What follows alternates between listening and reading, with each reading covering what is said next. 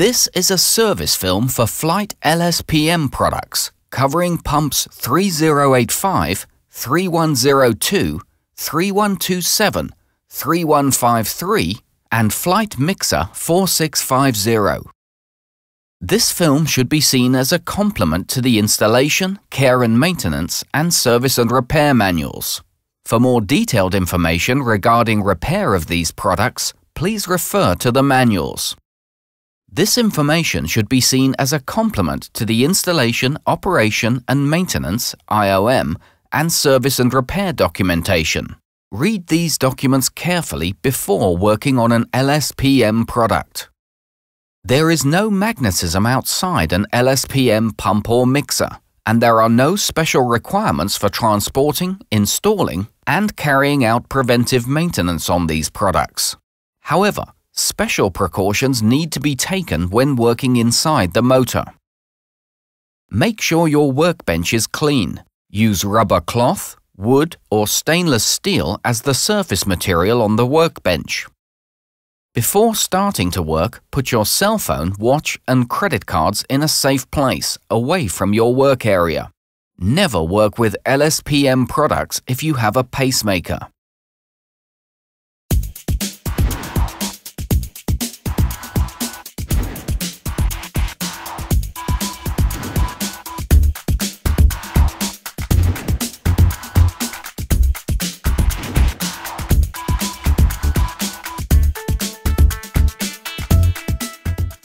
Loosen the screws that hold the stator housing in place.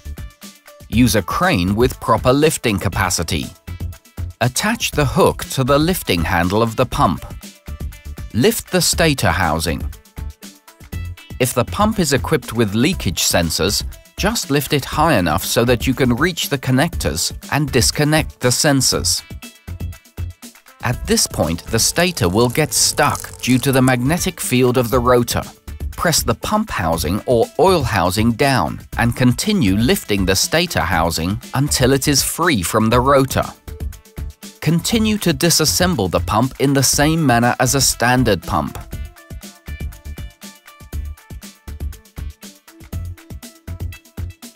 Make sure no metal particles are stuck on the rotor. Lower the stator housing onto the rotor. At this point, the stator will get stuck to the rotor due to magnetism. If the pump is equipped with leakage sensors, insert a block of wood or something similar to ensure your safety when connecting the leakage sensors. Connect the sensors. Press the stator housing down until it is free from rotor magnetism. Continue lowering the stator housing and turn it so it is correctly aligned. Tighten the screws that hold the stator housing in place. Continue to assemble the pump in the same manner as a standard pump.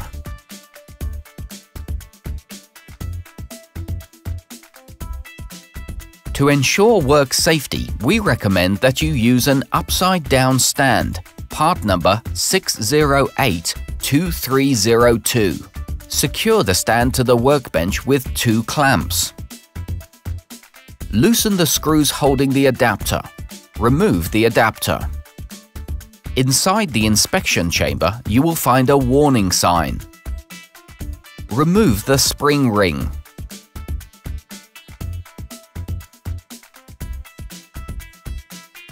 Attach the hook and lift the shaft unit up until you can reach the connector of the leakage sensor. Disconnect the sensor and continue lifting until the shaft/rotor unit is free. Continue to disassemble the pump in the same manner as a standard pump.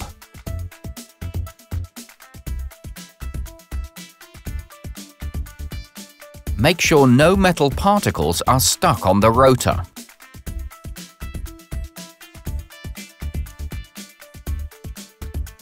Lower the shaft rotor unit into the stator housing.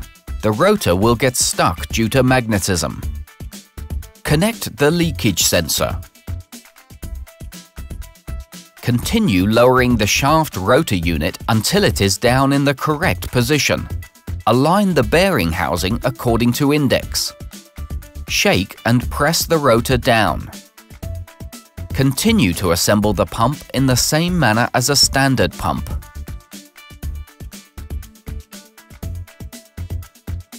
To ensure work safety when working on the LSPM mixer 4650, it is mandatory to use the special stator tool, part number 7283400. This tool consists of middle threaded rod, threaded rods, yoke, flange, extended shaft. Turn the mixer upside down and stand it up on the propeller. Make sure to isolate the stator leads to prevent electric shock. Remove the plastic cover. Remove the KM nut. If the bearing is jammed, lift the stator with a 2-arm puller.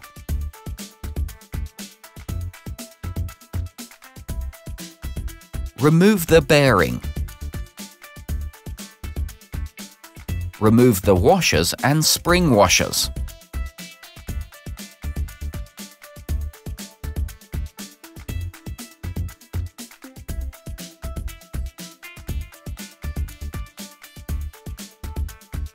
Use a hook wrench to screw the rod onto the thread of the shaft. Grease the shaft with bearing grease.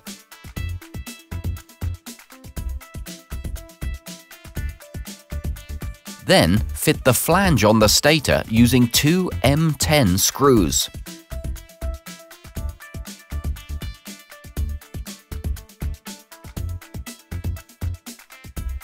Mount the threaded rods and yoke on the flange.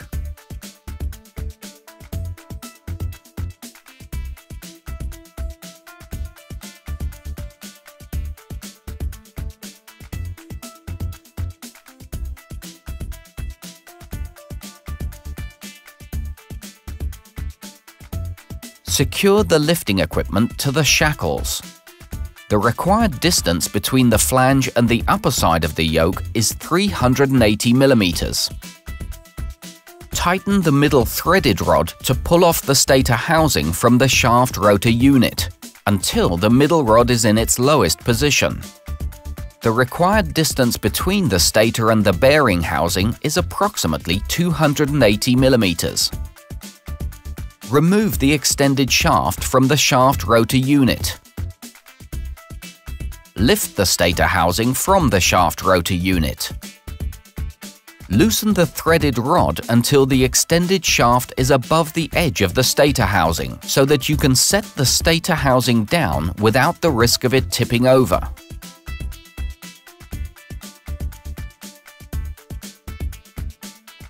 Use bubble wrap or a plastic sheet to protect the rotor from metallic debris.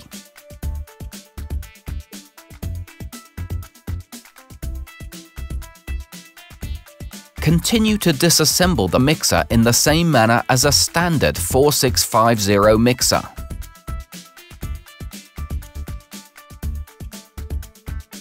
Mount the flange on the stator housing. Mount 2 M16 lifting eye bolts to the flange. Place the stator housing in a horizontal position. Connect the loose middle threaded rod to the extended shaft. Lead the threaded rod and the extended shaft through the inner roller bearing in the stator housing.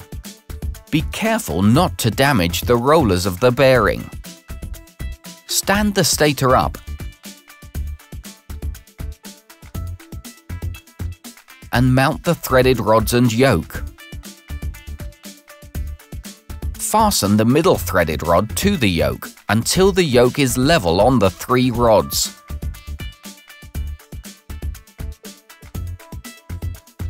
The required distance between the flange and the upper side of the yoke is 380 mm.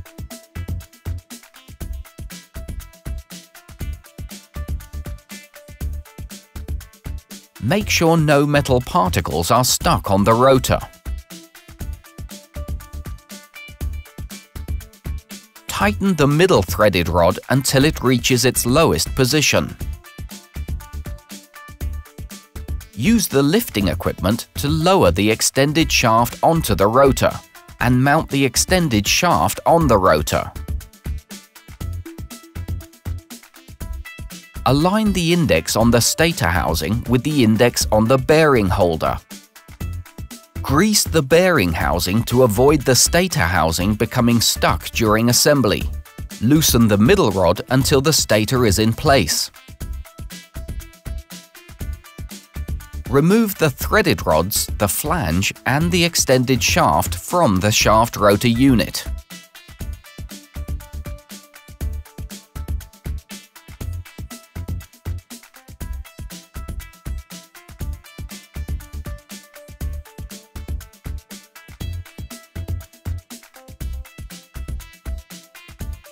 Continue to assemble the mixer in the same manner as a standard 4650 mixer.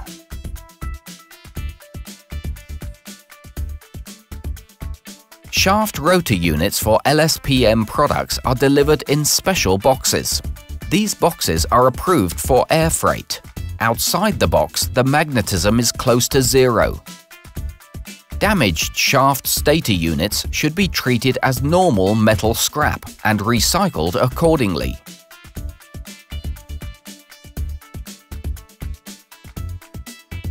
Removal of debris and metal particles from the rotor is done with duct tape. If you need to store the rotor, cover it with plastic first. Store the shaft rotor unit in its original box or on a wooden pallet or shelf. Never store the shaft rotor unit on a metal shelf. The magnets in the shaft rotor unit can be damaged by mechanical stress, or if they are exposed to temperatures higher than 300 degrees Celsius. Never put the rotor in a vise when removing bearings. If using a vise, fit the lower end of the shaft in the vise. Do not shorten power wires. Do not touch power wires or terminals if the propeller or impeller is rotating. The rotors and shafts from LSPM products can be scrapped together with regular metal scrap and recycled accordingly. Please check local regulations.